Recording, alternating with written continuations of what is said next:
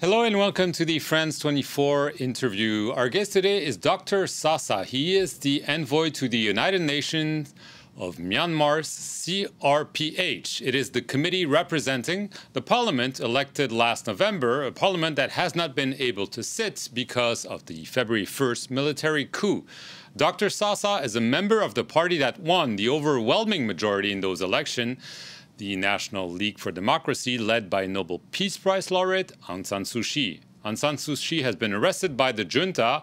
Dr. Sasa was able to flee the country. He's been charged with treason, and he is with us from an undisclosed location. Thank you very much for being with us. Thank you for having me. Dr. Sasa, on the ground, the situation seems to worsen by the day. We've crossed a new threshold with 600 deaths. What is happening in Myanmar as we speak? I have been on the phones all day long since 1st of February took place of it's no more just military coup. It is military operations against the people of Myanmar. So what's going on is the military armed forces of the country of Myanmar are now declare the war on the people of Myanmar, and they are determined to kill as many as possible and arrest as many as possible and destroy and detain as many as possible. And international community has a very less day. Otherwise, if there is no international action against this military operation against the people of Myanmar, I'm afraid there will be the greatest civil war that we have never seen before. It's not far, it's very close. You're mentioning the word civil war. I mean, this has been, by and large, a peaceful protest movement. We've seen, however, in recent days, people saying, we want to defend ourselves. Some people actually defending themselves. Are you saying that now the protest movement, in the face of the repression from the military, could become violent because that's the only thing they are left with, basically? My people, the people of Myanmar, are peaceful people. Our peaceful movement is stronger than their terrorism, but our people are left with no choice. These military operations by the country armed forces, so-called Tamador, is going from door to door, from house to house, from street to street, from village to village, cities to city, and town to town, and killing unarmed civilians. How do we react when the military armed forces, it should be protecting us, the civilians, from any attacker, are now attacking unarmed civilians? Its situation is do or die. It's very dear. That's why we have been calling on international community to come together as international coalitions, to come together as tougher sanctions, stronger sanctions, targeted sanctions, coordinated sanctions, economically and diplomatically, and cut off these military generals' access to international finance, and cut off these military generals' access to international weapons markets. More weapons they get, they buy more weapons and bullets and kill more people. And more money going to the hands of military generals. More people are going to die. We remained peaceful. We committed to non-violence. That's why you will see that Oslo professor, University from Oslo, Norway, have nominated our peaceful movement of CDM to Nobel Peace Prize Committee. That means that our people are committed to peaceful, but military operations against the people of Myanmar is unacceptable. It should be condemned by the world community, international community. Otherwise, there will be even genocide.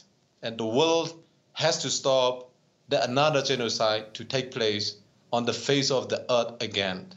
The problem with the international community, or at least the United Nations Security Council, is that you have countries, let's name them, Russia and China, they're unwilling to have more forceful action. We've seen sanctions from countries here and there, but Russia and China do not agree. So no action can be expected from the international community, right? The only option is not the United Nations Security Council. Of course, China and Russia, they are still supporting these military generals. Is unacceptable. It's bad for China. It's bad for Russians. It's bad for international community. It's bad for India. It's bad for ASEAN. This chaos that is created by the military generals. This is not, nobody benefits from this military created chaos and killing. No, Russia will not benefit from this killing, this act of terrorism. No one interests of these military generals. So they should come together. Otherwise, they risk the future where they will witness that the weapon that they gave has been used to kill and committed crime against humanity, atrocity, and ethnic cleanses, and even genocide. That will be the time when this country will be blamed. History will charge them harshly if they do not stop supporting these military generals. Of course, we will be asking again United Nations Security Council to call it the vote. They must vote on the resolution. If 9 countries vote in favor of resolution, it must go to UN General Assembly. And UN General Assembly has the responsibility to protect the people of Myanmar in this dire situation. Otherwise, it will become the chaos. It's not the interest of China. It's not the interest of India and ASEAN. This unstable of my country will flood thousands of millions of refugees and humanitarian catastrophe and the deaths of the people. And there's the bloodbath coming ahead in the weeks and the months' time. So how many dead bodies is United Nations or international community require for them to take strong action against this military regime? Right. I want to get to what happened this Wednesday in London. The Myanmar military authorities essentially seized control of the embassy in London, leaving the ambassador Kwai Min locked out of the embassy. The British Foreign Office condemned those actions, those bullying actions. However, it said it couldn't do nothing because it had been formally notified by the regime. Do you agree that the British authorities can do nothing about that? Or do you think they're being too weak in their reaction to this very serious and rare incident in London? Our ambassador, Dr Min, is a legitimate ambassador of Myanmar to Britain. He was appointed as ambassador of Myanmar to Britain on 5th of March 2014 by legitimate government of Myanmar. Our Aung San Suu Kyi, our foreign minister, and President U Win Mint. That has to be respected. And it was accepted as credential ambassador by Her Majesty Queen Elizabeth's government. That is international norms and regulations. And we are signatory of 1961 Vietnam Agreement. That means that all international community must respect our norms of international community. This military regime, no one should accept them. They are the killer. They are terrorizing the people of Myanmar. No one should accept these military generals' instructions or letters or anything that's to do with international diplomacy. So therefore, they should reject this military appointment of military attaché to the British Embassy of Myanmar in London. And it was real military coup. that took place in London, Myanmar embassy.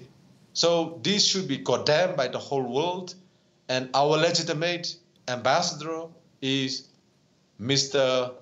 Wu Jo. So is it a mistake by the British government to accept this change at the embassy? Do you condemn it?